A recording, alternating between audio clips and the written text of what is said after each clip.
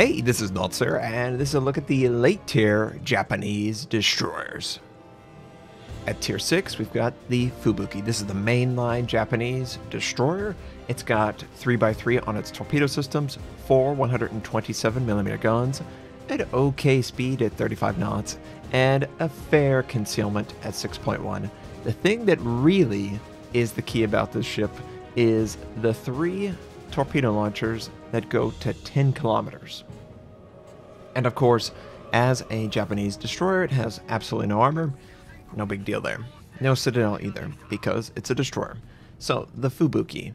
I play it a lot in ranked, or I was playing a lot in ranked. Maybe I'll play it in ranked on Wednesday, I don't know. Either way, what is the strategy of the Fubuki? Stay undetected, send torpedoes at predictable targets, and hopefully you can finish off low-health targets. If you have to go one-on-one with your guns, you can be okay, but it isn't advised. In this game, I sent 3 launchers all at the New Mexico.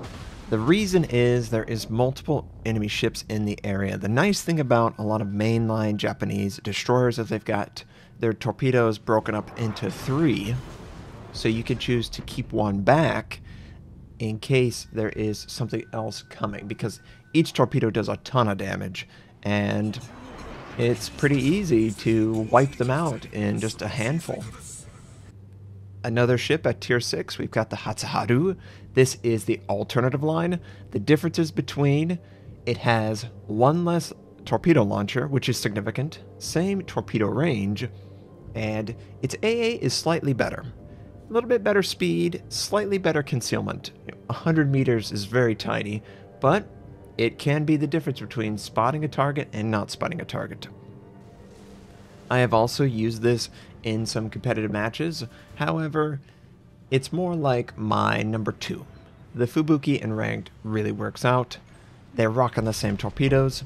You just don't have that extra launcher to make a mistake, like you can with the Fubuki. However, 10-kilometer range torpedo is, it's amazing. It really is the difference maker compared to the next ship that we're going to look at, which is the Shiratsuyu.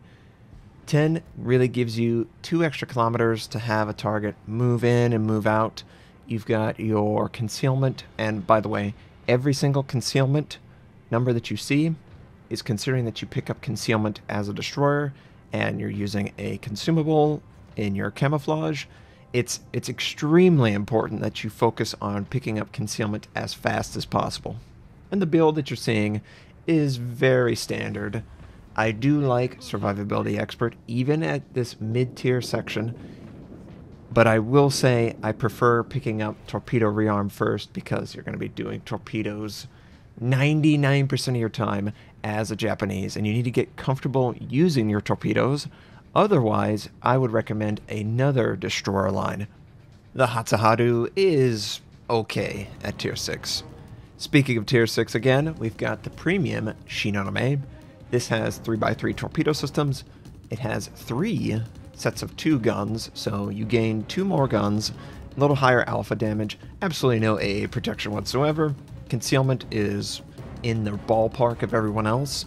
Speed, okay. I would definitely recommend with Japanese destroyers to pick up the speed signal flag.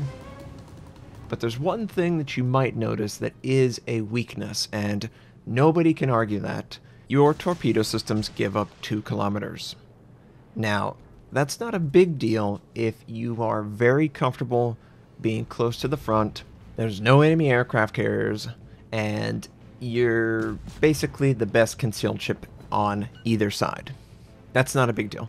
When it's a big deal is aircraft carriers, if there is an enemy ship that does have better concealment than you, and possibly radar. If you're getting up tiered, you're going to face radar, and radar absolutely works out to 8 kilometers, whereas at 10 kilometers you can outrange it pretty much at this tier. So that's really something you need to consider. However, it's nice that it's premium. You can put in your best commander without having to spin doubloons. It does have the extra 2 guns, so you can fight other destroyers more effectively than something like the Fubuki or the Hatsuharu. So there's a lot to like about it. You just need to understand that you get a lot less room to make a mistake. Is this a ship for you? I don't know. It is a ship that you can earn in-game, no matter, you don't have to spend any money. It is a part of, it's not Science of Victory, it's the Japanese campaign that is in existence right now. This is the reward ship. So anyone can get it at any point in the game. If you're interested in the Japanese destroyers, maybe you came to the game late, I want to pick up the Shiratsuyu. At tier 7, we have the Akizuki. It's got 3x3 torpedoes, which is appreciated. It does give you that window to decide if you want to send or not send. And the 3x2 does continue forward, so you should expect to have 6 guns pretty much here on out, depending on obviously the traits. Average AA, pretty good speed honestly for its tier. The concealment is what's troubling. 6.4 is definitely a weak point compared to other Japanese destroyers, and I think Wargaming's thought process is it's really fast for its tier. Why not give it a little bit worse concealment as sort of a balancing effect? In practice, it ends up being the most notable thing that is weak about this ship. You just can't get close to other Japanese destroyers, other destroyers in general. Some of them are just beating you by 300-400 meters, plus or minus. You need to know these ranges so you can be as competitive as possible. But you're getting used to the 3x3 launchers. It is a very effective strategy to send 2, keep 1, or send all 3 if you feel like that's going to be the difference maker and finish off the game. I can't say that I have super success in the ship, but I also can't say that I fail in the ship. I'm very comfortable with the whole when do you fire, when do you don't fire, when do you want to be aggressive, when do you want to dodge. The maneuverability is pretty average, but I can't complain until you get to something like, oh, I don't know, the Akizuki. The Akizuki is really bad maneuverability, so I'll take it all. I'll love it at this tier. There is no torpedo reload booster available yet. That comes a little bit later, but that's the Akizuki. At tier 7 again, we have the Shiratsuyu. This has 2x4, so you drop 1 extra launcher for a little bit more torpedo per launch. It ends up working out that honestly I like the 3x3 versus the 2x4. Gun systems, it drops 1 gun, so you only have 5 versus 6. It's a little slow, AA's average at best. Concealment is fantastic, and health is very average. Now this ship underwent some changes recently with the torpedo reload booster. Part of the reason why I wanted to stop at the early tiers was I needed to talk about this. So what did they change? Well, they made torpedo reload booster, which is a consumable that is only available to the Japanese, very universal in its effectiveness. And they're using it as a balancing tool on this particular ship. This was the best ship in the game at this tier for destroyers. It just kicked their butts. Now, I think that's because it could outrange the radar, 10-kilometer range, which is very helpful. And it also could send enough torpedoes that even hydroacoustic couldn't protect you while in your own smoke. It was a brute force way of dealing with a very overbearing meta. Let's face it, smoke meta is very overbearing, and I think it was very fair. What we're left with is having to decide between smoke or torpedo reload boost. And I don't really like that choice. It turns the ship into a very average tier 7 Japanese destroyer, just like everything else. Quite frankly, I would prefer to have 3x3 launchers versus 2x4 if I'm stuck using the same sort of build. Smoke and the speed boost you're going to need, it's extremely slow compared to the Akizuki at the same tier. So Shiratsuyu, it's sort of in limbo right now. I need to relearn how to play it. At tier 8, we've got the Kagero mainline. The Shiratsuyu was the alternative line tier 7.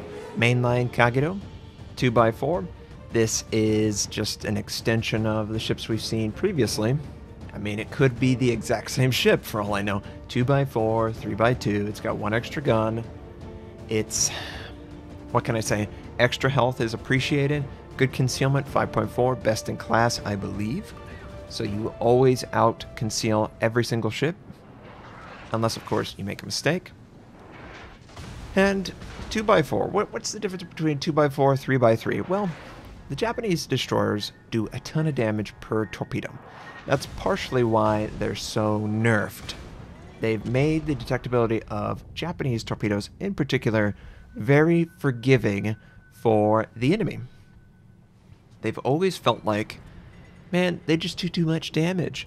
We can't afford to have them have the same concealment as something like an American or a German. The damage output is just too high, so they're going to give a little bit more reaction time to the enemy.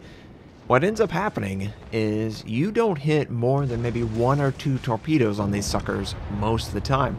Now, it's gotten a little bit better. They gave very tiny buffs, but it's just one of the things that you have to really deal with. In this case, the guy pulled a Notser. He ran in the island, and clearly I could easily wipe him out. I only needed 3 torpedoes. That tells you how much damage they do. As far as build is concerned, it's a very average build. Concealment, faster torpedo rearm, improved aiming accuracy because it helps the launchers rotate quicker. You get the acceleration, concealment. The Tier 8 for the alternative line is the Akizuki. This is a huge departure from everything else. It's got 4x2 100mm guns. Yes, 100. It's got 1 launcher for 610mm torpedoes at 10km range, which is nice. AA is actually pretty good. Speed is terrible. The turn radius is horrible. The concealment is very good. Maybe not the best. And the health is astronomical, honestly. So what's so different about this? Well, the 100mm guns. It's a gunboat. It really relies on sitting in smoke and firing from it. It's got good range. It used to have terrible range. And you might notice that my build involves inertia fuse high explosive. I thought that was terrible for destroyers. Well, no. You can't globally say stuff is good or bad. You need to consider the millimeter that you are using. 100mm is honestly terrible at this tier. You will shatter without inertia fuse high explosive on destroyer hulls. I'm not even kidding you. I have shattered on destroyers as I'm firing at them. And that is really debilitating. So you pick up inertia fuse high explosive to compensate for that. It makes the HE function similar to 127, which is the main caliber type that the Japanese use. It also has a torpedo reload booster, and you might notice that it is not included in the smoke slot, so you can have both. This is how the Shiratsuyu used to be. But for this particular one, you understand because it's only got 1 single launcher, so it needs a little bit of oomph in those really dire scenarios. At Tier 8 again, we have the premium Tier 8 high school fleet Hirekaze. Now this one is very interesting. You might notice that I'm rocking the 100mm. You have 127mm, 100mm, and then you have the American. I believe they're 127 as well, or 120. Either way, you have 3 styles of guns that you can equip on it. It's 2x4, 10km range. That's pretty safe at this point, right? But you have 3 different gun systems you can choose from. The range is the same on every single one, so you won't have that extra range that you might get for the Akizuki. The 127 Japanese standard, very slow turret traverse, very slow rate of fire, high damage per shot. They're okay, but the turret traverse is abysmal. You might even consider picking up expert marksman. It's that bad. The second gun system that you can use is the 100mm, and is very similar to the Akizuki. And then the third one is an American gun system that is similar to the Benson. Very fast turret traverse, but you only have 3 guns. You do sacrifice a lot of guns for that fast turret traverse. And the rate of fire is comparable to the 100mm. So what is the attraction for this particular ship? Well, you can make it into whatever you want it to be. You can have the commander be a trainer for your Akizuki, the mainline Japanese, or you can do even a American gun flavor if you so choose. That's why this is a pretty attractive Tier 8 premium that can serve as your trainer for all. At tier 9, we have the Yugumo. This is 2x4 once again. It's got 3x2 127mm guns. This gets up to 12km range torpedoes, recently added, by the way. I think it was stuck with the 8km range and then I think 10km range, but 12 is appreciated. It allows for builds that include torpedo acceleration, if you so choose, great concealment, speed is average, maybe even poor. So 2x4, what does 2x4 allow me to do? You know, the same thing always. You do have to commit to using both of your launchers most of the time. People are very elusive. You do get access to the faster torpedo rearm module, which is appreciated, and I would recommend you take it. The builds are pretty straightforward. Otherwise, best concealment in class you try and get. Last stand, torpedo rearm. I do like survivability expert on my destroyers. I find that I get into a lot of scenarios where I'm just engaged at close range, and that is very dangerous. The torpedoes do just as much damage as you expect. If you get 2, 3, that's basically 100 to 0 on most battleships. Very close to 100 to 0. It just does a ton of damage if you hit anywhere that isn't the torpedo bulge. That's the thing about the Japanese. If you're a destroyer, you can't afford to take a single Japanese torpedo. They will basically one-shot you. Yugumo at tier 9, very effective. It's a very enjoyable experience. I had no problem with it whatsoever. Great concealment. I mean, you can see the massive range that I get to work with by the effective torpedoes hitting the target and not being detected, so it's great. And then at tier 10, we've got the Shiratsuyu. 3x5 torpedo launchers. This is really king in class for the torpedo launchers and the amount of torpedoes you can bring. 3x2 127mm guns. Fair range. They recently buffed the rate of fire and the turret traverse, so that's appreciated. 39 knots for speed. It's actually very fast. And that's not including the speed flag, so you can get it up to 40, 42. But in general, how do you play the Shiratsuyu? This is probably the most overplayed destroyer, and I'm saying that as kind as I can. Players need to learn how to use the Shiratsuyu before they pick it up and play it. It's just so notorious with 15 torpedoes. That's going to be the solution to all my problems. No, not really. You have to know when 5 is enough, when 10 is enough, when 15 is enough. It's very rare that you should ever use all 3 of your torpedo launchers in your Shiratsuyu. But if you play it right and you consider all the factors, this is a terror for battleships. They will take so much damage from 5 torpedoes, 10 torpedoes. You can get 20km range torpedoes, but the concealment on those are honestly terrible. I really wouldn't recommend it. I would stick with the 12 or the 8. I like the 12 because it gives me a little bit more of a window to use them. The guns are okay.